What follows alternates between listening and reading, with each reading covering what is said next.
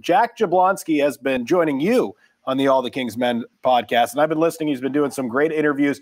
Kind of, you don't necessarily need any more information on the Quentin Byfields and Tim Stutzels of the world, but these guys that are getting picked now, we don't know that much about them. Jack's our guy for that. How are you, Jack?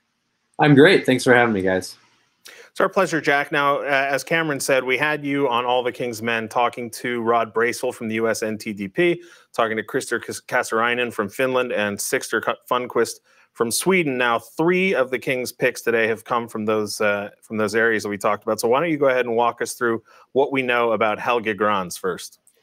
Yeah, well, Helge Grans is an extremely exciting pick. You know, he's one of those guys who provides a skill set offensively that you don't often see at his age.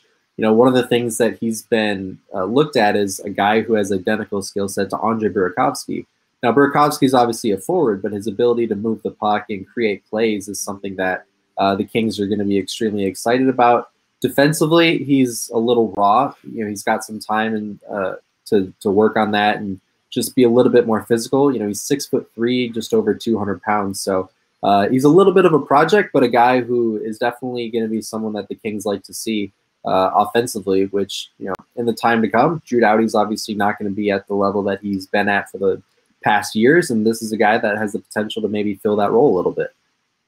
We know the Kings care about character and personality, etc. Brock Faber, they traded up to get him. We talked to Rod Bracewell about him and really raved about his character and his personality. What else should we know about Brock Faber? Well, he's a guy. So the big thing here is both Helge Grans and Brock Faber are both right-handed defensemen, and they're 2 completely different players. Now, Brock, he isn't the highest skill set, but he's one of those guys who's very hard to play against, very smart, and one of the guys on the ice who can almost see the play ahead of what's going on.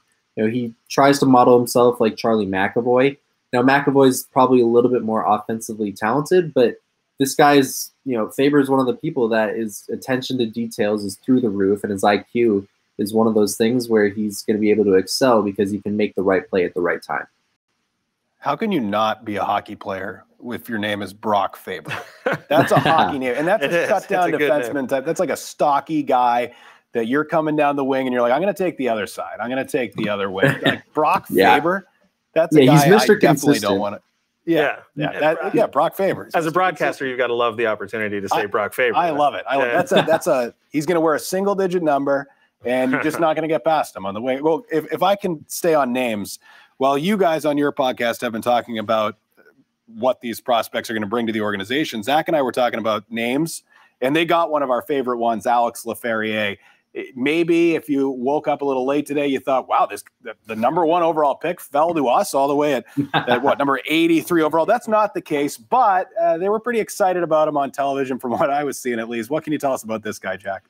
Yeah, well, Laferriere is, unfortunately, he's got an identical name, so he might be living in the shadow. Hopefully he can outdo that in the years to come. But he's a right wing, 6 foot, 170, so he's got a lot of room to build into his frame. You know, he's going to be one of those guys that needs a few years. The last year he played in the USHL and had over a point a game. So Mr. Consistent in that aspect. But overall, great hands, you know, natural goal scorer, you know, one of the guys who you would categorize as a sniper. The Kings have been looking for that for a long time. And, you know, Laferriere is a little bit out in terms of trying to make himself a king in LA, but you know, he needs work on his skating and passing, and that's kind of what held him back to the 3rd round this draft. Rounding out the picks for the day, Jack, taken in the 3rd round at number 66, right wing Kasper Simontavo.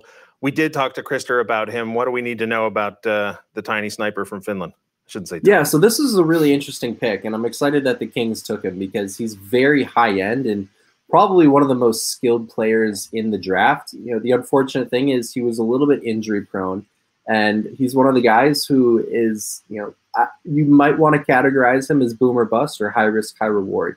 You know, he's 5'9", 170, so he's not the biggest frame. He's one of those guys who has the skill to be able to play in the top 6 in the NHL and be a very offensive-minded producing forward. The only thing is, if the offense doesn't necessarily translate to North America and he can't find that in the NHL, he might not be able to stay up there. So he's a guy who can snipe. He's a guy who can shoot and make plays. It's just a matter of, can he get around with the size and be able to make plays in the offensive zone against, the larger defensemen in the NHL.